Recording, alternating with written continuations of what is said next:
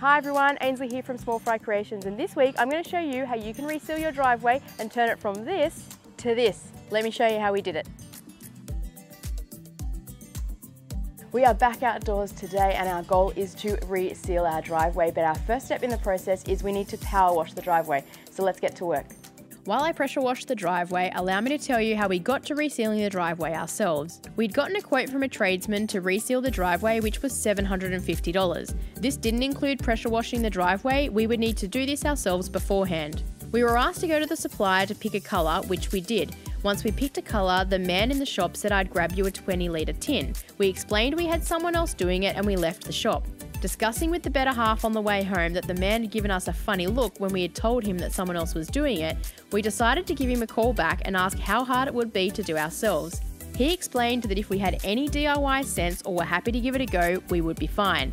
I also asked how much it would cost for everything from brushes to rollers to paint. He said $220, so I turned the car around and went and picked up the supplies. It's been a week since we last power washed the driveway, and the reason why we're doing it in two sets is because unless you're a genius, you're probably going to miss some spots because the driveway gets wet and it becomes hard to see exactly where you have and haven't cleaned. So I'm going to go through again with the deck attachment this time and give it a really good scrub and last clean before tomorrow morning we can get down to business and start to seal the driveway. So we'll get this connected and let's get to work. After power washing, it was time to tape up the areas around the house that required tape, and it was time to reseal.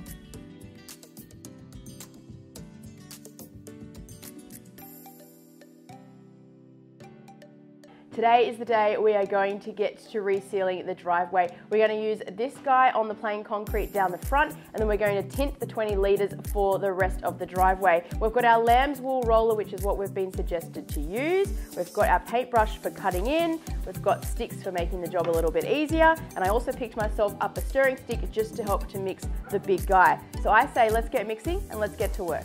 Now the 4 litre was easy to mix. However, when it came to the 20 litre, it was another story. Once we added the tint to the tub, it was filled to the brim. If I had used the stirrer with the drill, it would have gone everywhere. Instead, I got a scrap stick of plywood and mixed slowly for about 10 minutes. The rollers we were supplied from the paint shop are the right size to just dip straight into the bucket, but because of how full the bucket was, this was impossible for the first part of the driveway.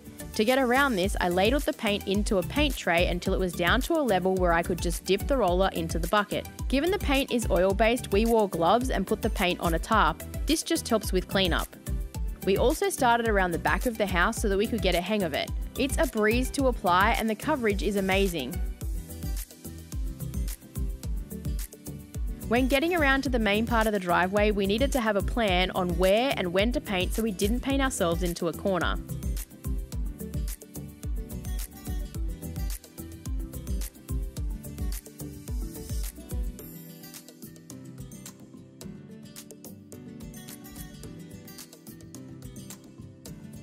When it came to the clear seal on the front section of the driveway, this went on a little differently. It would go on and not really change colour for a minute or two. Then it would go dark, so at times it was hard to see where you had painted and not.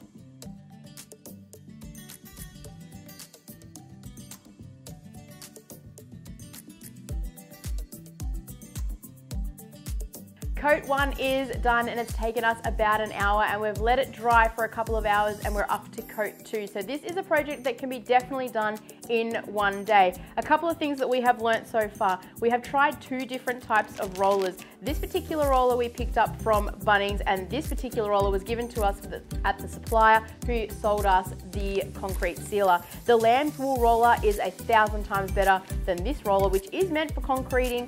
But I definitely suggest picking up a Lambswool roller if you can. The other thing is, in between coats, just glad wrap the rollers. That just saves you from cleaning it. It's much, much easier.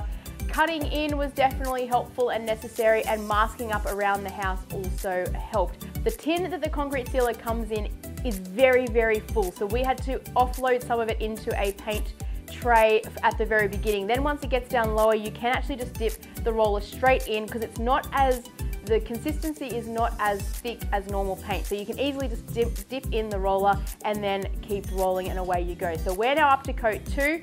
That should be done in the next hour or so, and then we're done for the day and we can wrap up this project. I also just want to show you, so this is after one coat, and you can see through here it's a little bit patchy. So we're hoping once we get through that second coat, it will be much more even. It's only happened on the clear, not on the grey. The grey is totally fine, but with the clear, it's a little bit patchy. So we're hoping the second coat will fix that up.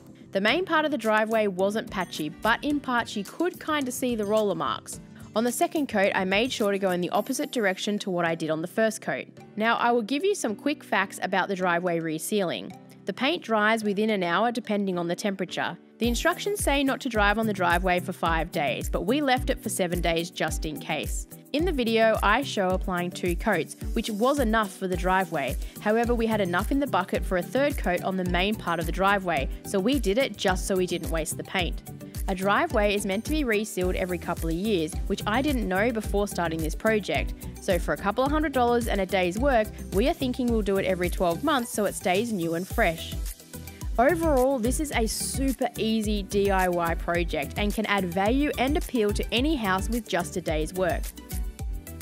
The last task for the day was to block off the driveway so the postie and the delivery drivers didn't ruin the hard work, and we removed all the tape around the house. Then it was time to let it sit and cure for 7 days.